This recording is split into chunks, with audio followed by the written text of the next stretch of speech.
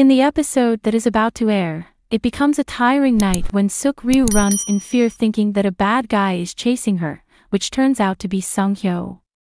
It started when Suk-ryu left her house in a lackluster condition, while Sung-hyo, who sees her, then worries about her wandering at night.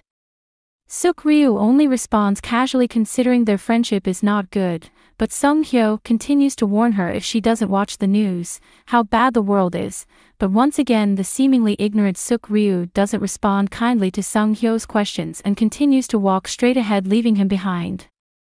Sung-hyo, who is annoyed at being ignored by Suk-ryu, then says do what she wants, trying to be indifferent. Slowly on her way, the atmosphere turns a little scary. Suk-ryu gets scared because she thinks someone is following her, so she runs, and when she looks back, the person following her turns out to be Sung-hyo.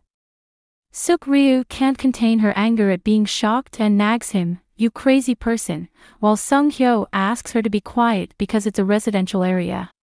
Suk-ryu expresses her anger again and asks why he scared her.